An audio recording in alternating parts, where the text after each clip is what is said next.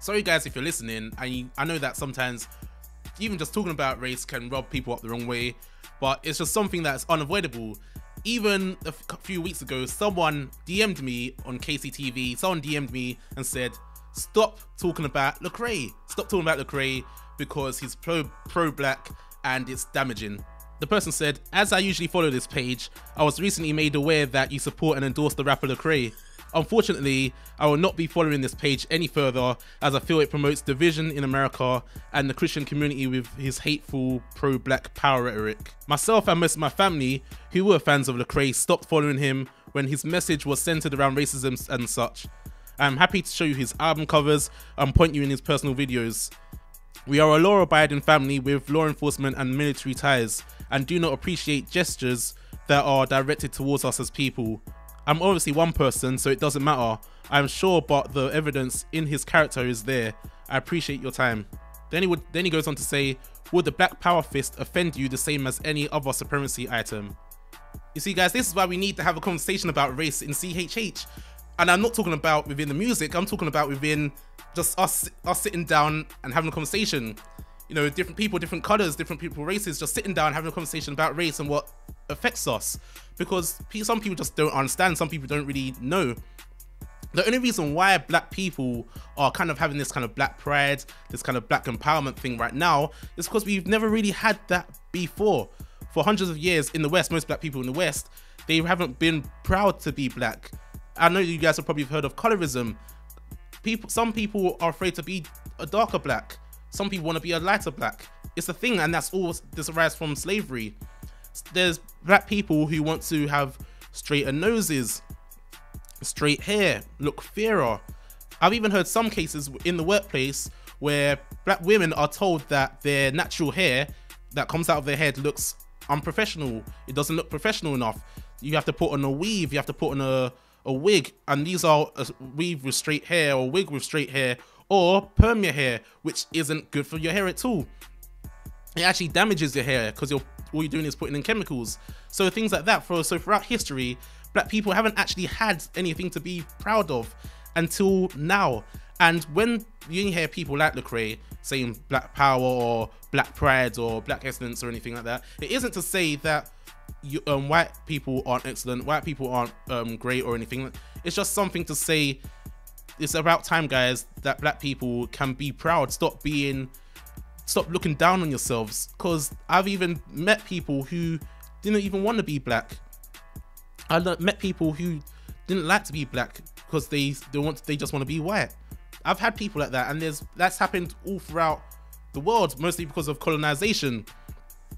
All these things have happened, and that's why I honestly think that we need to have conversations about racial issues, because we need to come to some sort of understanding. And I believe in CHH there are fans who aren't connected to the issues that black people go through or people of color go through. And I'm not trying to be this liberal guy. If you're listening, I'm not trying to jump on this liberal wave or whatever. I'm just speaking from my heart and my own experiences. And if you guys want to judge me on that, judge me. But I'm being honest. I've had my own experiences. Even the guy that I had the conversation with, he was asking me what situations have black people been through, because I'm poor, I'm not rich, I'm not well off. It's hard for me. And when we're talking about racial issues, we're not talking about wealth. We're not talking about that. We're talking about issues where you've been selected to go through a certain issue based on your color. I'll give an example. I'm driving with my sister, and my sister is she's in the driver's seat, I'm in the passenger seat. A cop car comes up, lights go on, pulls us over, and instead of the cop going to my sister, he goes to me and he starts asking me questions. Now bear in mind, I'm like, what, I think I'm 20 at the time. I'm not a short guy. I think I was what, 6 foot or something around there. I'm 6'1" or 6'2". I'm not sure if I was the same height I was now, but I was much slimmer, that's for sure. But anyway, he starts asking me questions, and he's asking me, bear in mind I'm in the passenger seat, he's asking me, where's my ID, who am I, where am I going, trying to ask me questions and trying to get me to give him my information.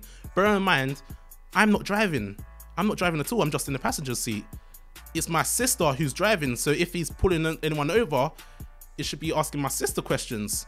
But he's not asking my sister questions, he's asking me. And my sister's like, don't answer him, don't give him your ID. And now I'm a 20-year-old thinking, what do you mean don't give him your ID? I don't want to be arrested. Is she crazy? It's like, you don't have to give him your ID. Why is he asking you for information? I'm in the passenger seat. I don't have to do anything. It should be her who gives him.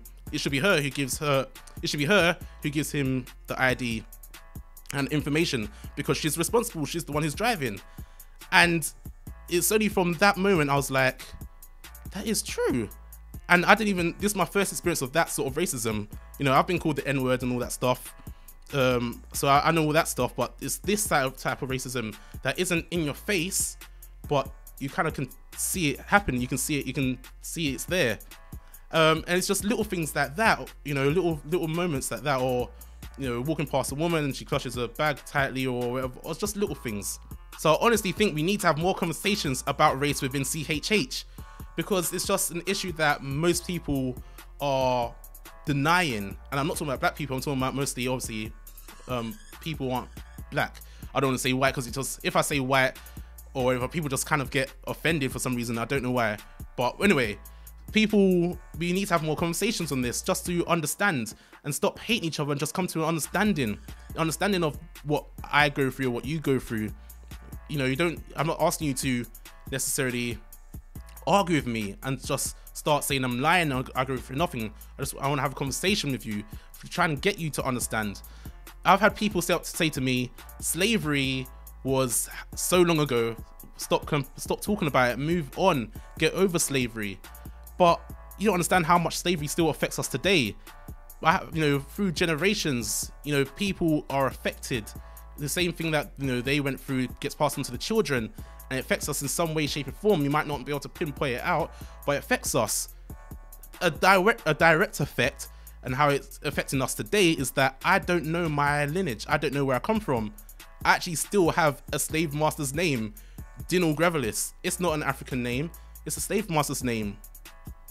And because of that, I don't know where my lineage goes. I only have some sort of idea, but because the name was taken from me, I can't trace it. I don't know what my name was before that. There's no clue. It's taken from me. So that's how slavery affects us. And that's a direct effect. That's a direct effect of slavery, that I'm still holding the slave master's name. But guys, this is why I think CHH needs to talk about racism a lot more and have a conversation. And I'm talking about in lyrics, I'm talking about sitting down and having a full-blown conversation with each other, just to have some sort of understanding. People of all races coming together, Asian, black, people from Mexico, wherever, just sitting down and having a conversation. What do you guys think? Do you think CHH needs to have a more open conversation about race, where you can't be judged based on your views and come to some sort of understanding? Please let me know in the comment section. I'd love to hear your thoughts. Thanks. If you like this video, please like and subscribe. And obviously, if you want to be updated with all our next videos, please click the bell. It's somewhere around here to be updated. You know where the bell is. Also guys, we'll start up our Patreon, so please support us, please help us out. We love to create content like this all the time and keep it pushing, keep it moving. We will put the link in the description. Please support us.